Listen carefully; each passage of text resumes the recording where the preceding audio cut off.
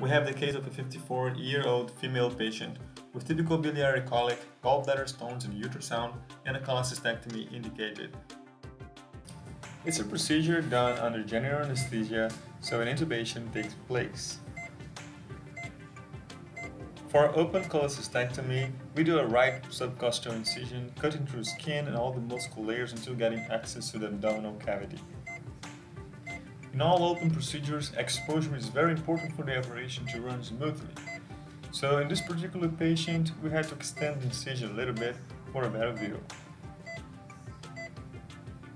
After ligating and dividing the cystic duct and the cystic artery, we start dissecting the gallbladder fundus from the liver bed. At this point, we had to deal with some bleeding, which was easy to manage. The problem was that we went too much into the liver bed and ran into some nasty blood vessels. With that part under control, we were able to finish the dissection of the infundibulum and then remove the gallbladder, which was solid and contracted, probably due to chronic cholecystitis.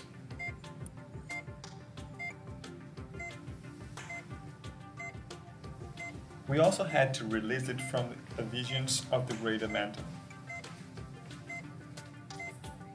Finally, after checking for potential sources of postoperative bleeding, no bile leaks, we start suturing the abdominal wall.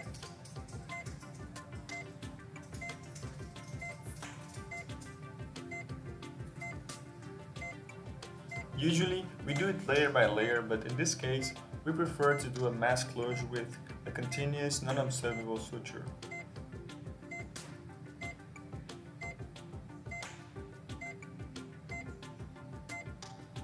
The patient is kept at the hospital for observation in the next 2 days and will be discharged if everything goes fine.